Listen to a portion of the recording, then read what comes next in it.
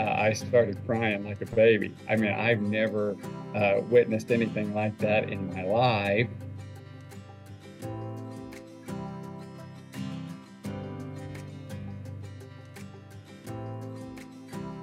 It was terrifying, to be honest with you. Isaiah's a super tough kid, and he doesn't go down.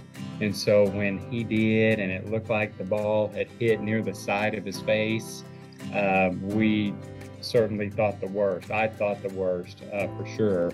And then I realized that the young man who was pitching for Pearland, who is a young man that we knew, he was hanging out with our kids all the time. You could just tell he was very distraught. And so their coach and I were both trying to talk to him, and it was just clear he was not responding at all.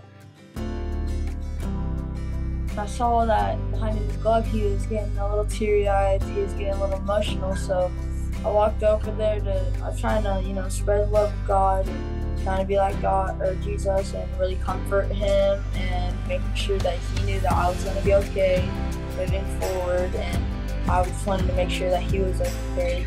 I started crying like a baby. I mean, I've never witnessed anything like that in my life. I was like, you're all right, I'm going to be okay. Stuff strikes, you'll be fine. I had no idea that, I knew that I was going to get, I didn't know it was going to go viral, but it's up to 1 million now or something around there. It's crazy. I think as adults, we need to look at their example and let it change the way that we interact and not allow division to push us apart quite so much.